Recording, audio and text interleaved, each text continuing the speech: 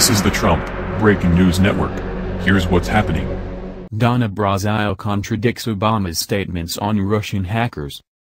Interim Democrat National Committee Chair Donna Brazile disputed President Barack Obama over the weekend when she was asked about the Russian cyber attacks of the DNC. Friday, Obama told reporters that he had warned Russian President Vladimir Putin in September that there would be consequences if the attacks didn't stop. He then said, and in fact, we did not see further tampering of the election process. But the leaks through Wikileaks had already occurred, The Hill reported. Then, in an interview with Martha Raddatz on Sunday, Brazile contradicted Obama and said that the Russians repeatedly tried to attack the Democrats until after the presidential election. No, they did not stop.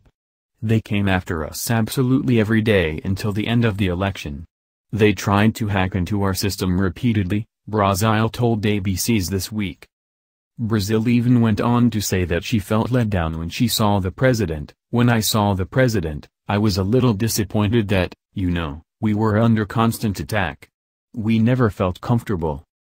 Brazile even asked Congress for a nonpartisan independent investigation into the hacking, saying the government was responsible for helping citizens who were victims of the attacks.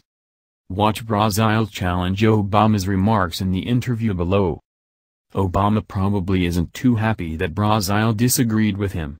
By doing so, she basically negated all the credit he gave himself by saying the hacking stopped after he told Putin to stop meddling in U.S. elections.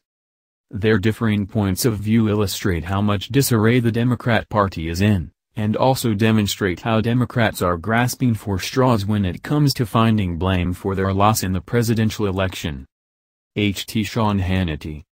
Share this story on Facebook and Twitter and let us know what you think about Donna Brazile contradicting Obama on the Russian hacker matter.